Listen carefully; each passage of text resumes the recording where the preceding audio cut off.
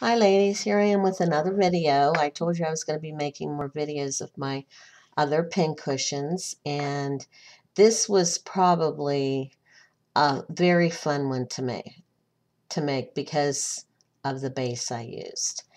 And I was down a couple weeks ago, I was down at Joann Fabrics, and of course they have all their summer stuff out. And I saw these unique cups. They're ceramic cups, um, and they are ice cream cones. The sugar cones, not the sugar cones, I forget the name of them.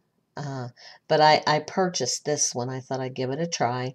And it, of course, is pink, my favorite color. And I thought, I wonder if I could make a pincushion out of that, make it look like an ice cream cone. So that's what I did. I filled the bottom of it with some of my glass stones so it would stay still. And then I decided what kind of ice cream would I want in my ice cream cone. So I was down at Packatans the other day and I found some fat quarter material. And one of the materials that I got is a printed material that is cream and brown. And you can see that here, cream and brown. So I thought my ice cream is going to be a chocolate vanilla swirl ice cream cone. So I went ahead and made the pincushion out of that material that I had purchased, and I hot glued it in. And then I thought, sometimes kids allow their ice cream to start melting because they can't eat it fast enough. So I took some cream lace, it's about 1.5 inches wide here, and I hot glued it around. And then I took a smaller cream lace, it's about 1/2 inch, and I hot glued that on top. So that represents the ice cream that's melting down from this ice cream cone. And then I thought, well, an ice cream cone isn't complete without some sprinkles. So I added a strand of pearls all the way around here, and they're like my vanilla sprinkles. But I wasn't done yet. Since pink is my favorite color and the ice cream cone is pink, I thought, well, my ice cream cone has to have some pink sprinkles too. And of course, as the ice cream is melting, the sprinkles is melting with it. So I found this lace, this beaded border down at Packatans for $1. And I went ahead and purchased it. And this goes all the way around. And these little pink danglies here represent my pink sprinkles that are melting down with the ice cream that's coming down off the ice cream cone.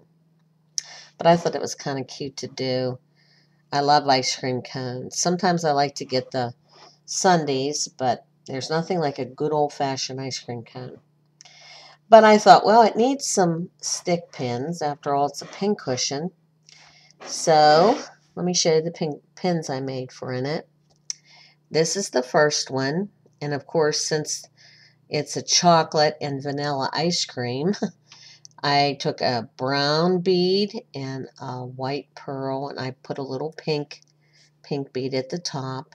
And that is one of the stick pins I made. And then I made this one. And it too is the chocolate and the white. I used 2 pearls and then a chocolate or a brown colored bead in the center. And of course I had bought some beads that were little flowers. And I thought, you can get candy just about in any shape.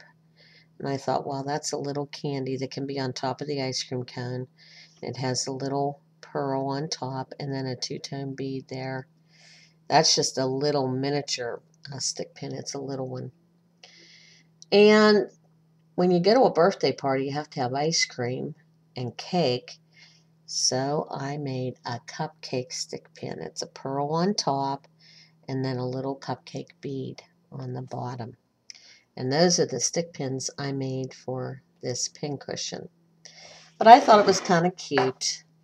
I like the idea that it's an ice cream cone, and It's kind of, I think it's cute. I hope everybody liked this. I really enjoyed it. I had a lot of fun making it. I may be going back down to Joann Fabrics to see if they have any more of these and maybe doing them in some other colors.